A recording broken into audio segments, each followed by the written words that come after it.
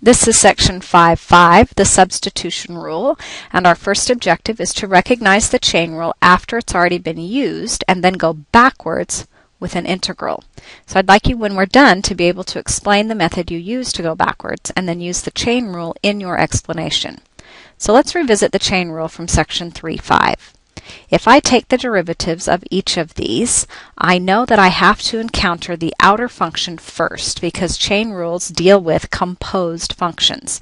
So the derivative of cosine is going to be simply sine negative of the inside unchanged, and then I'll multiply by the derivative of the inside. If I take the derivative of this one, I would get e first, which leaves things alone, and then I'd multiply by the derivative of that sine of x.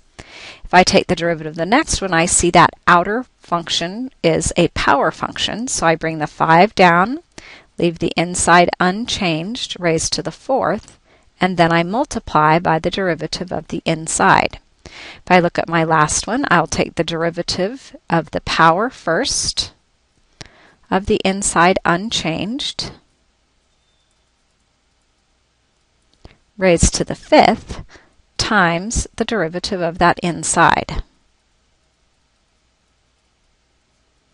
Lastly, if I take the derivative of this one, I'm going to get the outer function's derivative at the inside unchanged times the derivative of the inside.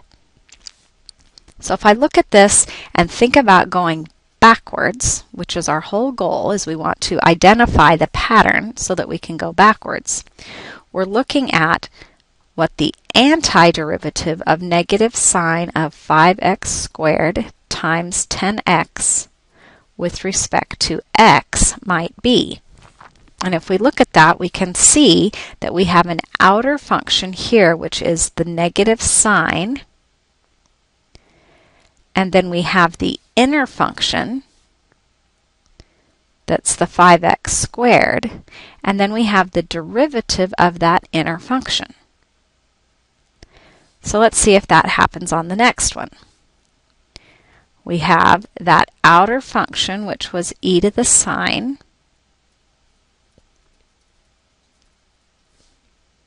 so the big outer function was an exponential, and plugged into that exponential, we had a sine function, and the derivative of that sine was at the back.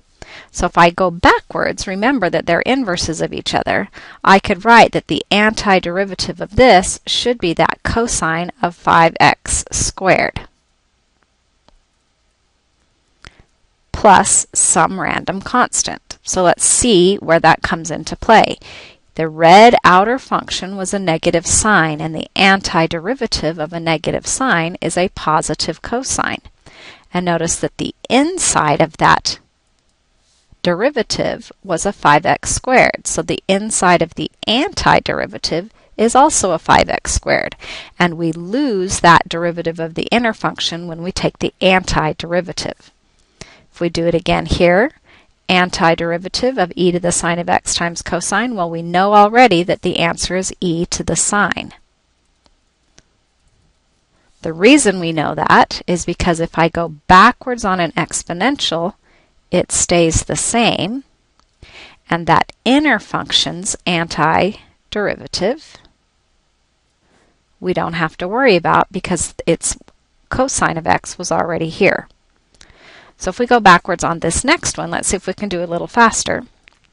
We have a 5 ln of x raised to the 4th. Well, there's that power rule.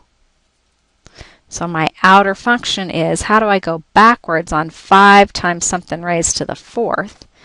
And hopefully you see that that's just going to be whatever was in there raised to the 5th, because I'd add 1 to this power and divide by 5. And notice that the inside is going to stay the same.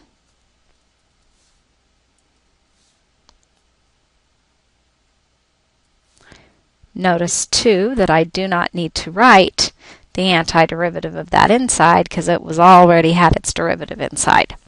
So I could double check each of these anti-derivatives as being correct by taking the derivatives, and I'd end up with that inner function again. So let's fast forward to where we don't have the answer in front of us already and see if we can go backwards. Remember that we are looking for an outer function and an inner function whose derivative is inside the integral. So here I can see that 8x cubed is inside the integral, and I can see that its derivative is also in the integral. Here I can see that ln of x is inside a power, and I can see that the derivative of that ln of x is also in there. Here I see that a tangent is inside an exponential, and I see that the derivative of that tangent is also inside. I see that this polynomial is inside a power, and its derivative is also inside. And lastly, I see that a u is trapped inside, and its derivative is also trapped inside. So if I want to go backwards, I now need to look at what those inner functions were inside, because I'm going to go backwards on the outer function. So I have to answer the question, what did I take the derivative of that gave me this stuff in the red box? What do I take the derivative of with respect to x that gave me cosine? Well, that's going to be the sine of whatever was inside the function to begin with. If I go to the next one, what do I take the derivative of that gives me 6 times something raised to the 5th? Well, that's going to be whatever was inside raised to the 6th power. And the inside stays the same. With my next one, what do I take the derivative of that gives me e's to things? How do I go backwards on an exponential? Well, that's e to something plus a c, and whatever was inside the function in the integral will be inside the function on the antiderivative. We look at this last one here. Again, it's a power rule, so I will have whatever was in there raised to the 2 plus 1 is 3, divided by 3 cancels that one, plus a c, and the inside stays the same. Lastly, if I finish this one, I will end up with just an f, because the antiderivative of f prime of its inside unchanged. So hopefully you see a pattern here, and we're going to be able to do the next set without quite as much work, even if we ramp up the difficulty. So let's remind ourselves of the chain rule. If I have two functions composed, then the derivative of this will be the outer function's derivative at the inside unchanged times the derivative of the inside. So if I want to go backwards on this, then what did I take the derivative of with respect to x that gave me f prime of g times g prime? Well, that was f of g plus c. So we're seeing those inner functions in there with their derivatives at the back, and the inner function stays when we do the antiderivative of the outer function, which was f prime, so its antiderivative is f. So let's look at this one, and now the integrands are a little bit more challenging. We want to look for an inner function whose derivative is also in the integral. So we can see that an x cubed plus 2 is going to have a derivative of a 3x squared. So we'll have the outer function is 1 over that inside function. So the antiderivative, we have to think about what is the antiderivative of things that give me 1 over an inside. Well, that hopefully you'll remember is ln of the inside. Here we can look at cosine as being my inner function.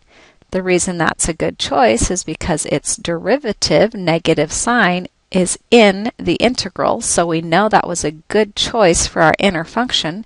And again, we're left with a 1 over the box, or 1 over the inner function. So its antiderivative will be the log natural of the absolute value of that inner function.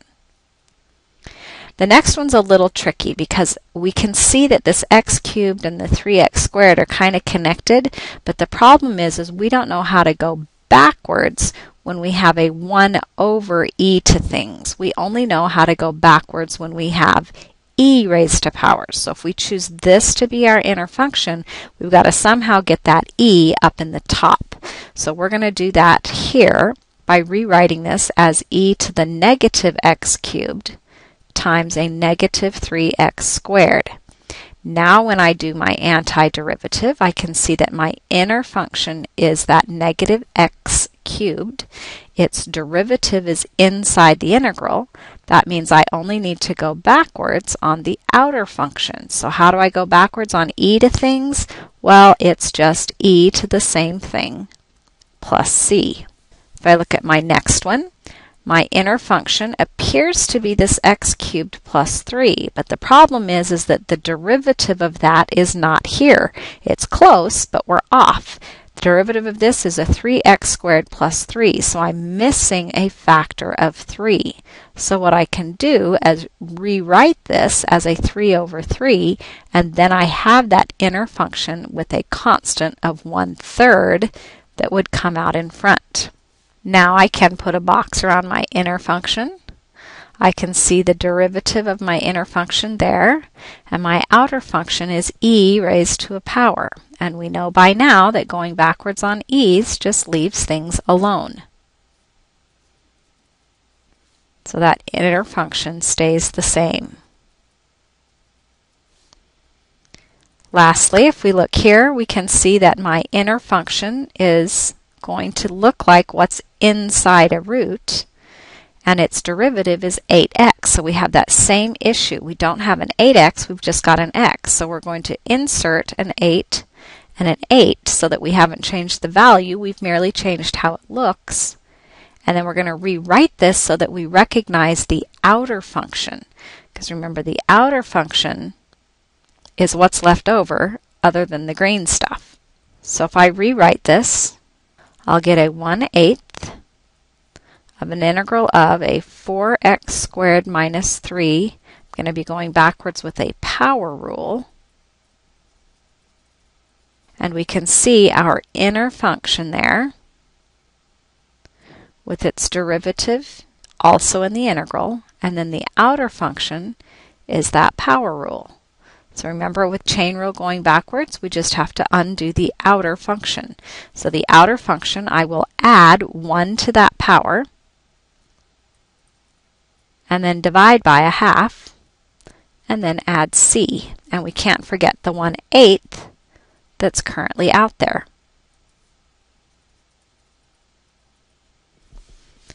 Now most people get a little confused with this, so I want to see if you can do your notes web exam problems and get them correctly, and then we'll look at objective 2.